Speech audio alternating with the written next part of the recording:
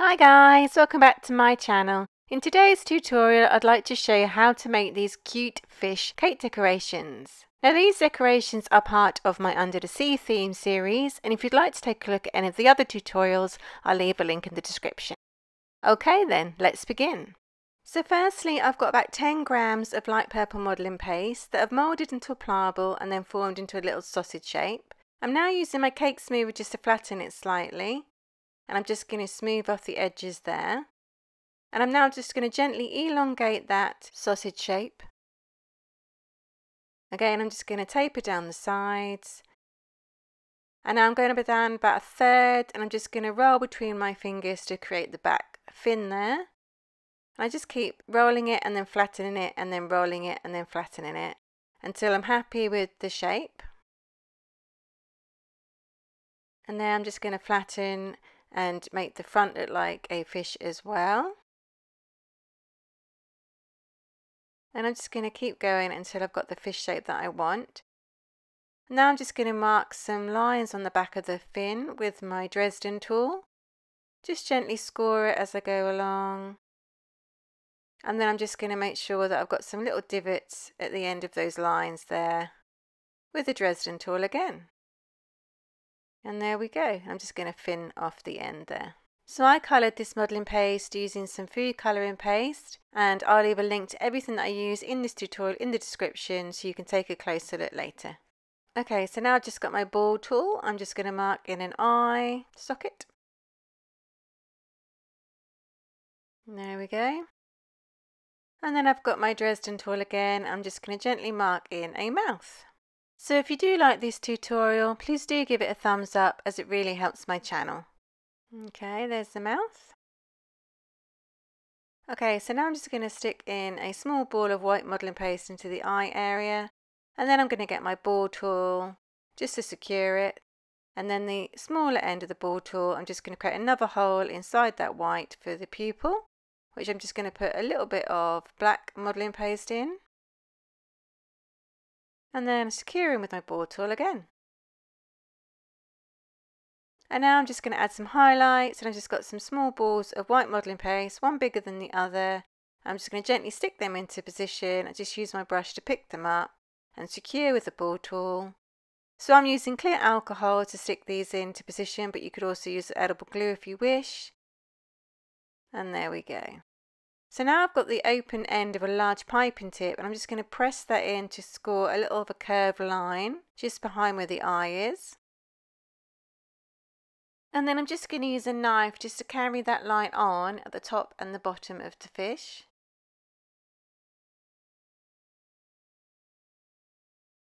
And there we go. And then if you need to smooth that line off, you can do that with a clean small brush. And next I'm going to mark some scales on my fish, and to do this I've got a Wilton 104 piping tip, and I'm going to use the larger end of this tip to press in the scales, which you can see there. So you can put in as many scales as you like. Okay, so now I'm going to make the top fin from some darker purple modelling paste, about a pea-sized amount that I'm just rolling into a tube. I'm just going to flatten it with my smoother again. I'm just going to shape it slightly with my fingers, check for size, and then I'm going to use my knife tool to mark some lines. So I'm just going to gently roll the knife tool, and then it won't spread out the paste anymore. So just gently roll in at an angle, and then I'm just going to use the knife tool also just to create some little divots at the end of those lines there.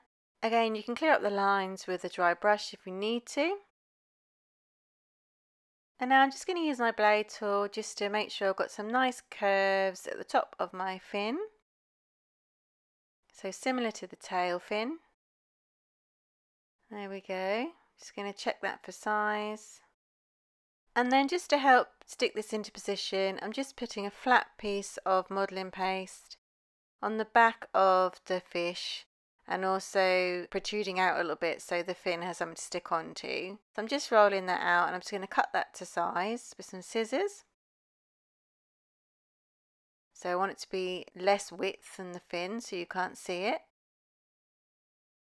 And then I'm just going to add a little bit of clear alcohol, stick that onto the fish, and then it protrudes out a little bit, as you can see there, so we can pop the fin into position.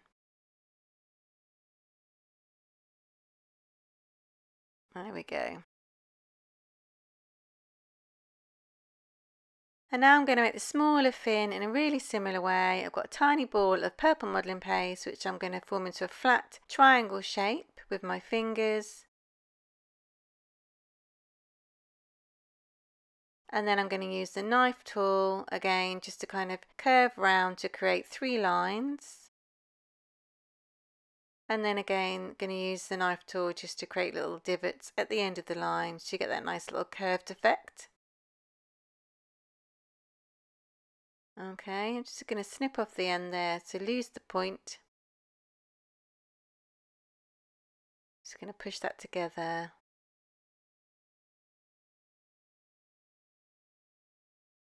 Check for size, and then I'm just going to put a little bit of clear alcohol kind of where the line is that we've made there with the large piping nozzle. I'm just going to stick that into position. And you can kind of lift the other end up to give you a nice 3D effect. Okay, so lastly I'm going to give my fish an eyelash. I've got a tiny ball of black modelling paste that I'm rolling on my palm. So it's going to get tapered at both ends, as you can see there. I'm just going to add a little bit of clear alcohol across the top of the eye. And then I'm going to use that brush to pick up the black modelling paste, and then I'm going to dry the brush off, and then I'm going to use it to shape it around the eye. I'm going to push it round to the front there, and then round the back. And then I'm just going to use my Dresden tool just to help push the end up. So I've got a little flick at the end there for the eyelash. Okay. So now I'm going to add some shading to my fish, and to do this I've got some Great Violet edible dust, and I'm just going to take off the excess off the kitchen towel I can see there, and then I'm just going to gently build up the colour on the tail of the fish. So I want it darker at the ends and lighter at the top of the fin. You want to be careful as you put it on because you can easily put it on but you can't take it off. And then just to add a little bit of shimmer, I'm just adding some pearl white luster dust all over the fish, starting at the front of the fish and then doing the tail last. Then you can't transfer any of that purple that you've put on the tail. I really feel like this brings the fish to life. I hope you can see that sparkle there. Okay, so that's the purple fish done. And I'm just going to show you how to do the fin on the yellow fish here. So to do this you need to create a thinner fin, so you can see I'm flattening it out more. So it'll look a bit bigger. And then I'm going to score just like I did before with my Dresden tool, but this time I'm going to create more lines that I did before. And then again I'm going to create the little divots at the end of the line which I did before. And after I've done that, I'm going to turn my Dresden tool over and I'm just going to press in with my curved edge, and you can see it's creating the little kind of fan effect on the tail.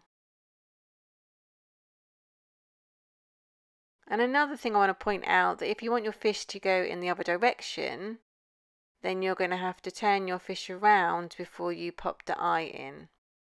So here you can see I'm going to turn the fish around because I want the fish to swim in the other direction to the first ones I made. So then I'm going to pop the eye in there. So I'm just going to carry on and build up the rest of my fish, and then I'll just show you how to do the fin, which is pretty much in the same way as the tail really. So we're going to roll the sausage, make it flat.